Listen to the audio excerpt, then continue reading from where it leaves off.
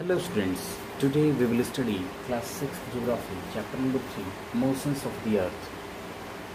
Our topic is summer solstice and winter solstice. In previous topic we have discussed about rotation, revolution, orbital plane, leap year and elliptical orbit. Here we will understand, and also we have discussed about circle of illumination. So here we will understand about the summer solstice and winter solstice. So as you know that seasons are changed due to the revolution of the earth.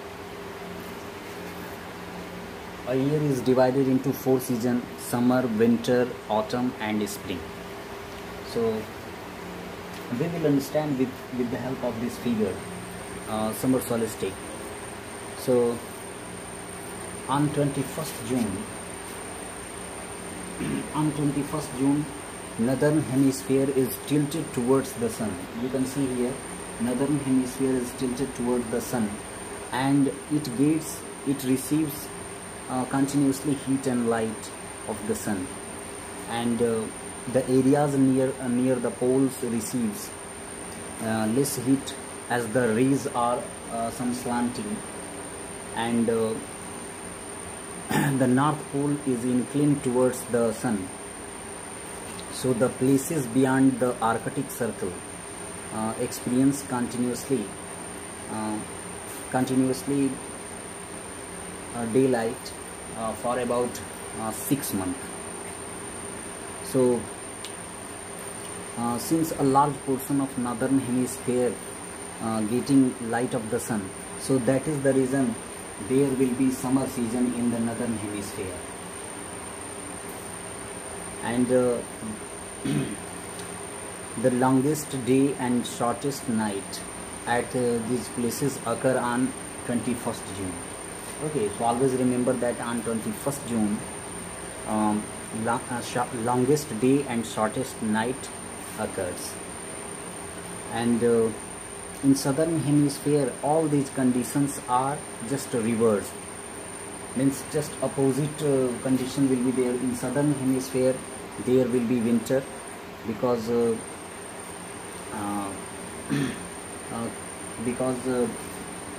it doesn't get heat and light continuously. Okay, so nights are longer than days. Okay, so in winter season nights are longer than the days, and that is the reason this position is called summer solstice. Clear? Next is on 22nd December. On 22nd December, southern hemisphere is tilted towards the south pole is tilted towards the sun, and as the sun rays fall vertically on the Tropic of Capricorn, here Tropic of Capricorn, so therefore it is summer in the southern hemisphere, and just opposite condition will be there, winter in the northern hemisphere. So always remember that on 22nd December southern hemisphere is tilted towards the sun, and that is the reason the whole area will get heat and sunlight of the sun, and that is the reason summer will be there in the southern hemisphere.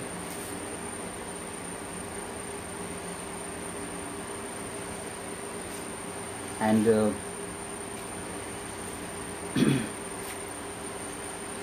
therefore longer days and shorter nights will be there, and the reverse will be happened in northern hemisphere. There will be winter season.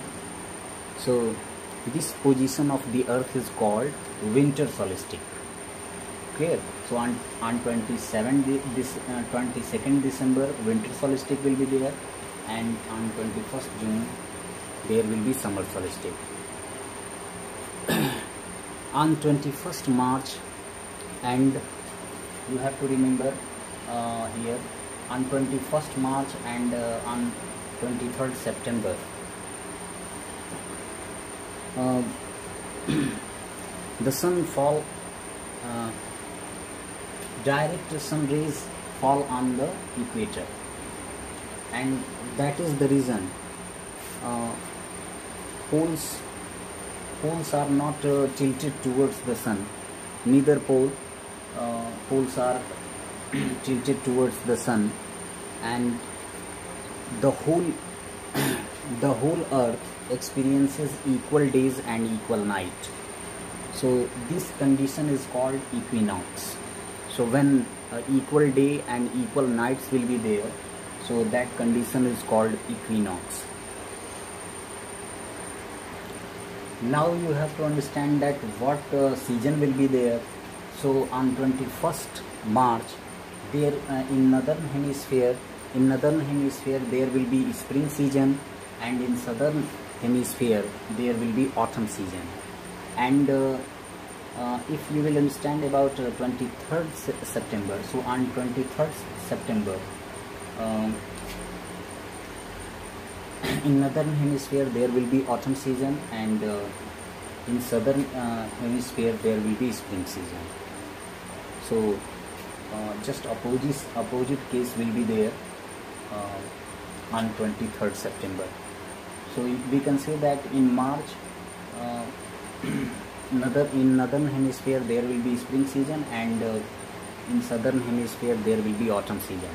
And in September there will be autumn season in northern hemisphere, and in southern hemisphere there will be spring season. So always remember that in equinox, days and nights will be equal. Now one thing you have to understand, that Christmas is celebrated on 25th December. 25th December. Okay, so that is day of Christmas celebration. So in India in 21st December there will be winter season.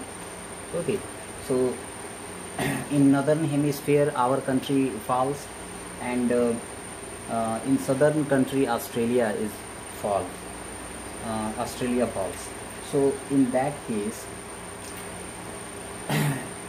on 25th December there will be winter season in India, and in Australia there will be summer season on 25th December. So that is the reason in Australia Christmas is celebrated in summer season, and we celebrate in winter season. So always remember that in winter solstice our country falls. Winter solstice is on 22nd December, and that is the reason in our hemisphere, means northern hemisphere, there will be winter. And the main reason of celebration of Christmas is that our country lies in northern hemisphere, and Australia lies in southern hemisphere. So on that day there will be winter season in northern hemisphere, and summer will be in southern hemisphere. So now chapter is over, and I will give you question answer. Thank you.